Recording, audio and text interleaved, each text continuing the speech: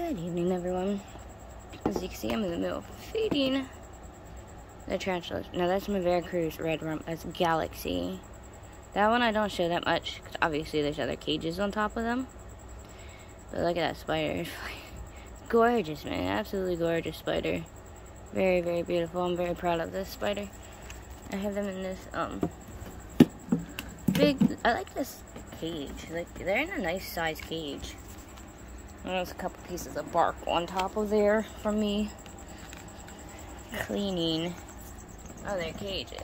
Here, I gotta set y'all down for a second. I gotta add some water in there, though. Gonna do some watering. No, we're not tacking the water. Make up your mind there, Lobby.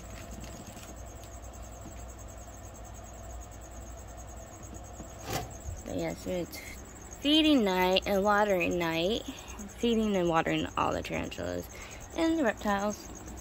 It's been a while since I did a feeding video with the reptiles and stuff.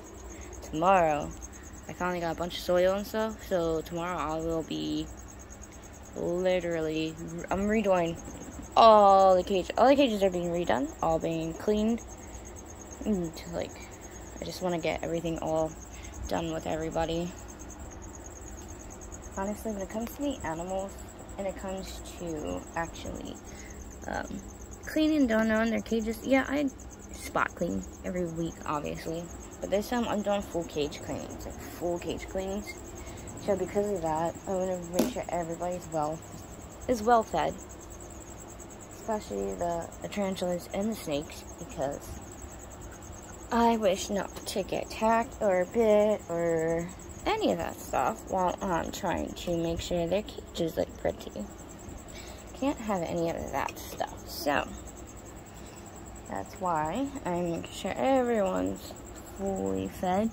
I gave Shiva my Honduran milk snake. I actually gave her a bigger mouse today. She sat there and played with it for a minute, and I wasn't sure at first. I was kind of scared. Maybe it was too big. But my good girl ended up, after she got done playing with it for a little bit, I don't know why she was playing with it, but she decided to finally eat the freaking thing. I was so scared. She had me so worried. Yeah, I like to dump their water out into the corner. It doesn't matter, because, I mean, even though I like to clean the water bowls as I feed them. Because I don't like to wait on the water. Obviously, I don't like waiting on the water dishes. I like to make sure they have clean water 24/7. As you see, all little one ran. That's okay, though. I didn't even write on the cage. Is that sushi? I think that might be sushi. So I have a couple of Mexican red legs. And I didn't write on their cages as I rehoused them. Like a ding-dong. I think that's sushi. Sushi is one of the smaller Mexican reddies, so that's gotta be sushi. I do have a booklet with everybody's names, obviously.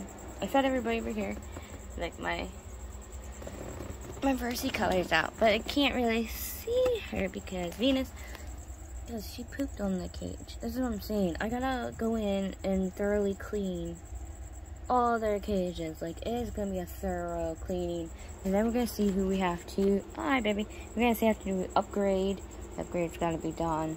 There's gonna be all kinds of stuff, which is going to take all day tomorrow to do. And tomorrow's my only day available because Friday I have an appointment, and then of course over the weekend, like always, I have shops growth. So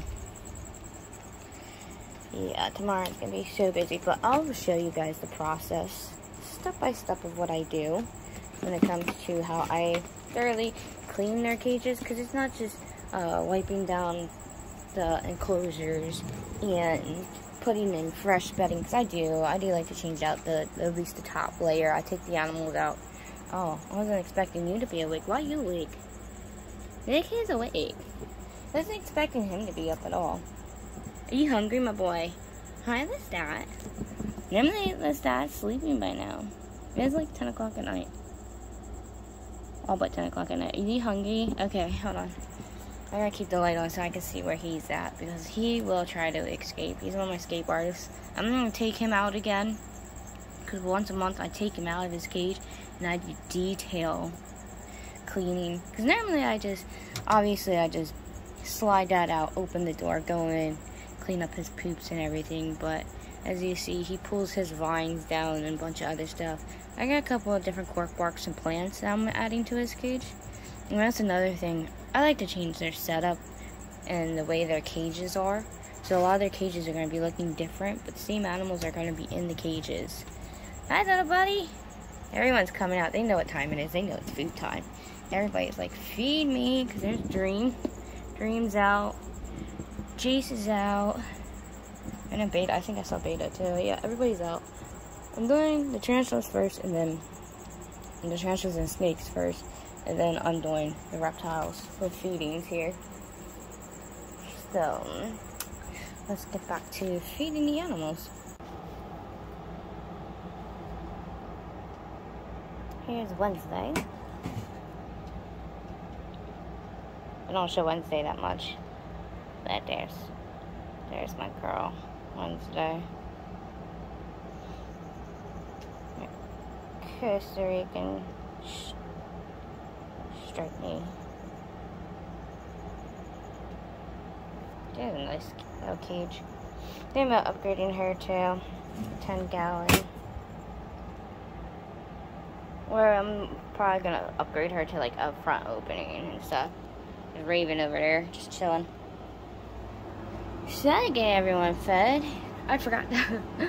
I went downstairs to grab something because I needed an extra catch cup, and I started feeding everybody, and I forgot to resume filming. And Cypher right there. Oh, it came out. Hi. There's Coconut. Obviously, that's my curly hair. Here is my orange tree spider. They're getting rehoused. I had to get more dirt and stuff. Fortunately, the pet store didn't have any arboreal cages I wanted for them. I don't know if it's a boy or girl, honestly. But I don't know if I should just stick it in a huge critter carrier into like I did with Mango. That's what I did with Mango until I got one of these for them. Because Mango hides down here. I don't know why. For a tree spider, they like to hide. I have cork bark. I'm actually taking that plant out in the back, and I have cork bark I'm going to put in the back for it because I didn't have cork bark that I wanted. And I was scared because this thing was wobbly. I had it up against the side of the glass, and of course it kept banging every time I moved it, so I put it flat. They stay down there. So I got cork bark that's going to go up so it can go up through and obviously do whatever it wants. But honestly, I'm thinking about putting my purple tree spider, well, this one anyways. I'm thinking about putting them in a nice big long one of these. Just so it has room to stretch out until, I don't know, until I get one of these or a front opening. Because I don't know honestly, I don't know what to do. But I want to have space to stretch out. But as you see, they're freaking huge. And that freaking tiny thing, like, I have more slings and stuff coming too. So don't worry about that. We have a lot more slings coming. Because all our slings, look at our slings. They're not even really slings. They're all jumpers up there, except for 3 of them. 3 of them is because I have the baby Trinidad still. I have the Cuban bronze baby, and then I have my red and white Kaya still. They're all still little. So, because even my pumpkin patch I upgraded. So all of them up there are basically a lot of the jumper babies. Or some of the just regular jumpers, like Princess and stuff. So I don't know, guys. We need more baby slings. We got a cutie. I think she got one. Is that Maddie or Yoshi? That's Maddie. The one with the green regrown tail is Maddie, and the other one's Yoshi. I'm redoing their whole setup too. They're all being redone. They're gonna be put into a front opening like that one. The only reason they're in this one temporary is, like I said, you can't get cages. That's why I had to stick the flying geckos I stuck in here, and I had to put the cardboard all around because of how high the dirt is. The dirt is up high. They have the dirt too, like right up here. But the problem is there was no. I got lucky with that cage, and that's because I found that the lady down the street that used to rescue reptiles, she was getting rid of cages, and I got those 2 big ones, so I got lucky on those. That one I found online, and I haven't seen any lately online, like I showed you guys before at my pet store. For some reason, you can't get the front openings, and you can't really order the big ones online. You can get, of course, these ones. You can get some smaller ones if you're lucky, if they have them. They ain't sold out half the time, but that's why these guys are in the chameleon cage, because that's all they sell around here for arboreal. And they're doing fine. They're doing beautifully in here. It's fine for flying geckos, but certain species you can't do that with. And obviously you can't do that with tarantulas. So, and these guys, I'm probably going to do the same thing. I'm probably just going to get one of the size down from this one. If not just this one. Because it is pretty big. It is big. But I'll probably get something like this. I'm going to have no choice. I'm going to have to get something like this for these two, because I don't know what else to do. Right now they're in a 10-gallon, so. But anyways, we'll go back to feeding tarantulas because they are hungry, and we only have a couple left. This is all I have left to do. So honestly, I ain't gonna lie, I forgot to record everything, but everyone's starting to come out. So we're gonna start seeing everybody now because food. They have food. So I'm gonna feed everyone real quick, and then we're just gonna turn the lights off, and then we'll go around filming everybody eating and attacking their food. Hopefully they put on a good show for us going after their prey. So I'm gonna hurry up and feed these guys. I'll be right back. Baby Jumper got its little meal. That's so cute. That is just too adorable. The babies are catching their food.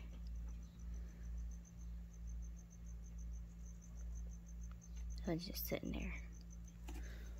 Show me, baby jumpers. Oh, there's one. This is its feeding container. I'm actually in the middle of totally redoing there. They're all going to new containers and pods, separating them all. Look at that. Yeah, so them all separated, but they're all going to go into single containers now. Here's the other one running around. I got done everything. Where did it just go? I just saw it. Oh, it jumped down. Oh, snap. Oh, there it goes. Oh, climb back up. A little dot, black dot over there. Some of them are in. Well, that sucks. Like this one. This one I rehoused recently. As you see, it got little plants and dirt. Right there. It's on its little plant back there eating. I actually ordered these guys. There's more to the baby jumpers. There's a lot in this container. But I ordered a bunch of tarantula cribs for all these jumpers.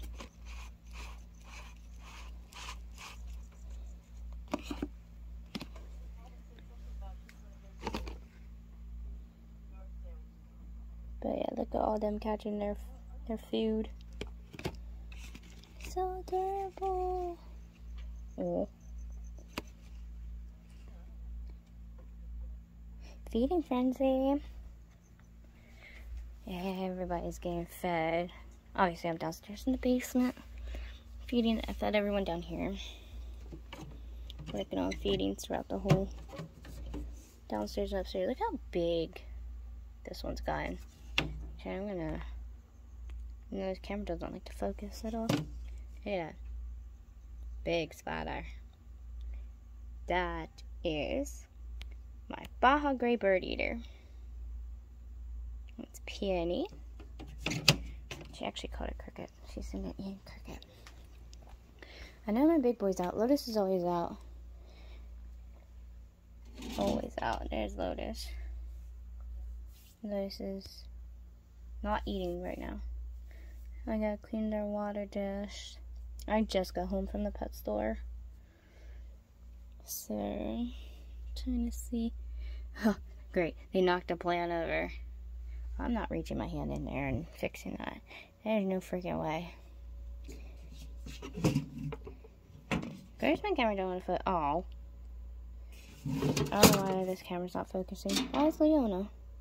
And honestly, hold on. I have to redo that. Well, now it wants to focus as soon as she goes in. Ridiculous. Sorry, Leona. That's okay. We'll catch her in a minute. I'll wait till she comes back out and catch her back on camera. And then way down in her burrow, it's my curly hair tarantula. Way down there, it's coconut. You can't say it now. It's okay. Then we're gonna go upstairs and feed the rest of the animals. So I'll see you guys in a little bit as we head upstairs with some crickets. So I just rehoused the baby curly hair. Besides feeding the children. Oops. Boop. See how big our baby got real quick? That is Hades. Hades got big. So I rehoused them to a nice. They have so many different points. I knew it. And that's why I don't trust this one at all. They're quick and slick. I knew it. That's why I stuck the cup in there and just covered up right there.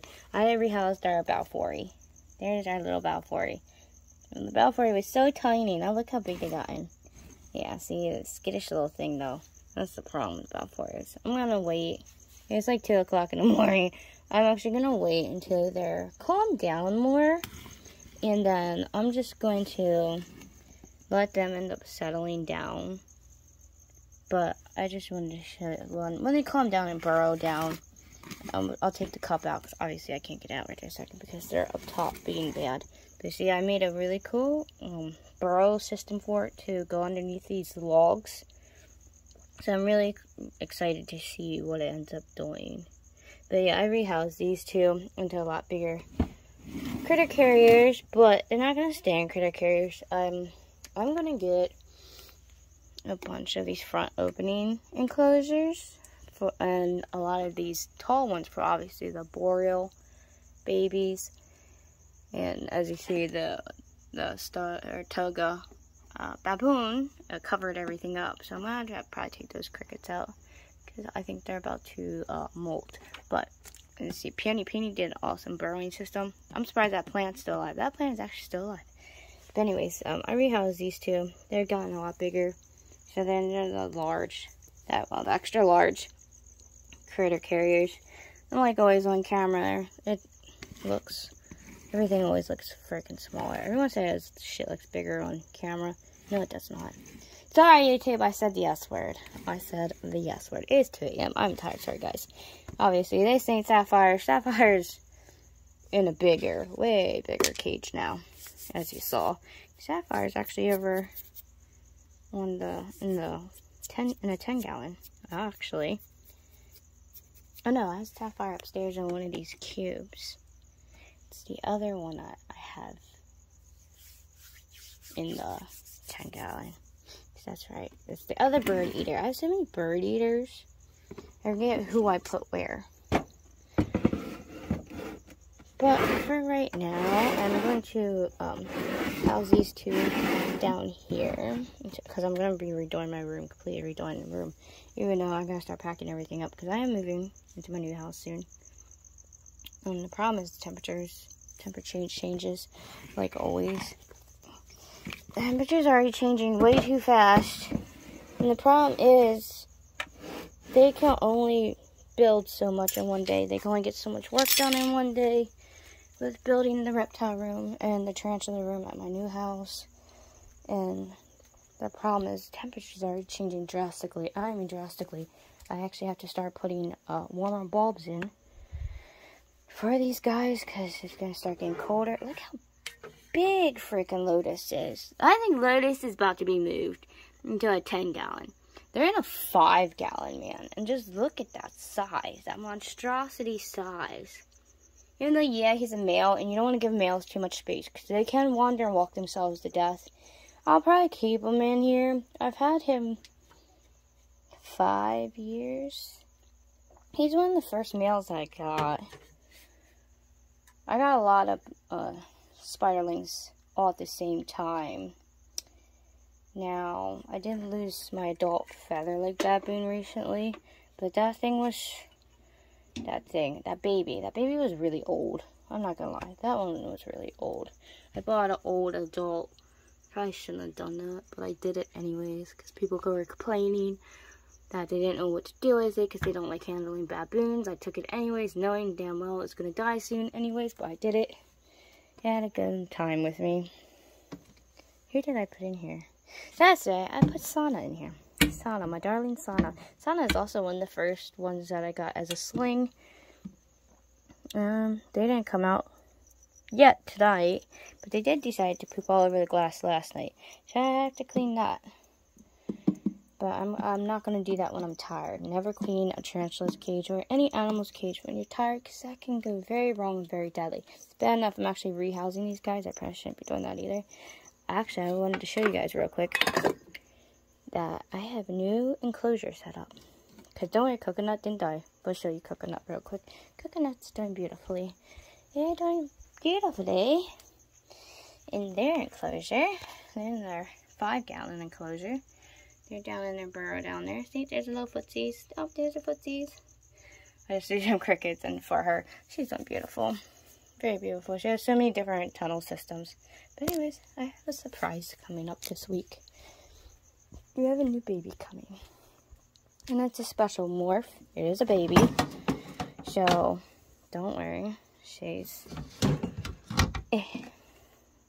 a special morph. I'm trying to think of a name for it.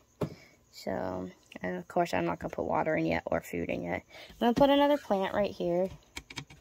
So, but we're starting it off in a nice enclosure.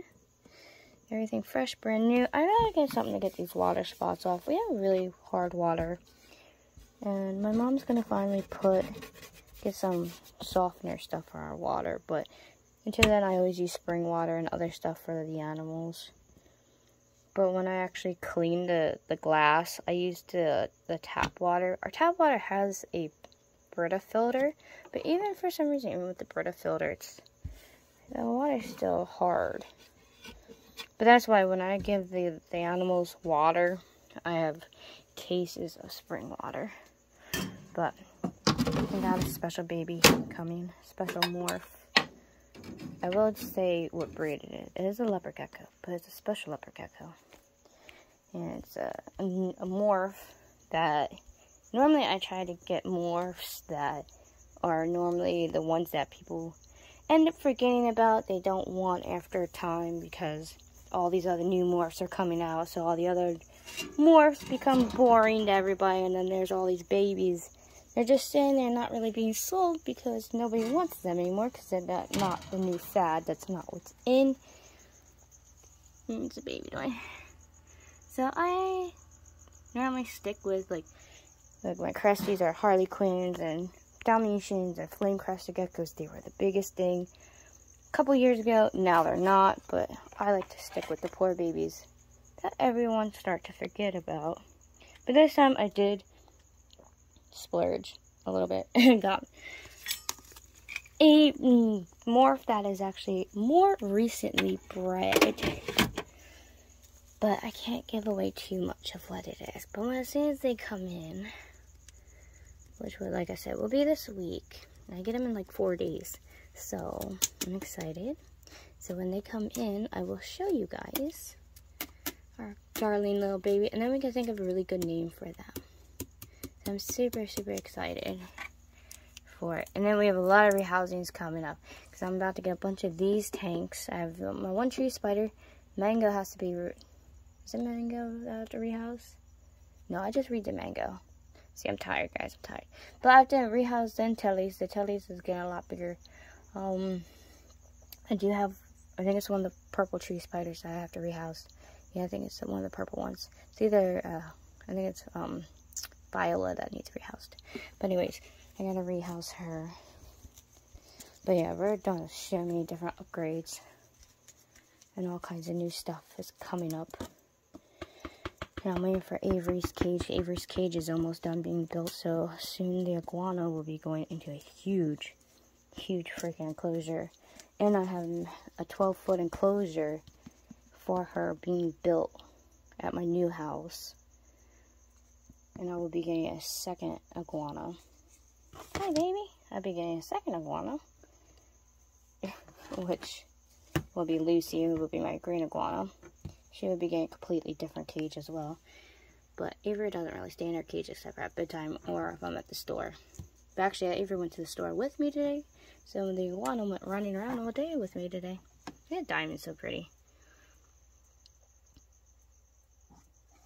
And some pretty betta fish. These are quarantine tanks because I'm in the middle of buying new filters and I'm upgrading their little homes. So I got them in these cute little cube betta tanks, these quarantine tanks. I call them quarantine tanks. Even though people just use them on a regular basis for their fish, but as you saw with Jupiter over here, I actually keep them in filter tanks. I just got those 2 new tanks. So because I got the new tanks and the new setups are being done. Look at Echo. Echo's probably pissed right about now because I turned the light on. So I'm going to go upstairs and take Bea upstairs. Bea was over here, but now I have these 2 down here because they're bigger cages. Take Bea upstairs. I actually have, there's a molt. I'm going to go feed the Cuban bronze baby and my other red and white baby. So we're going to go upstairs real quick. So I'll see you guys in a little bit.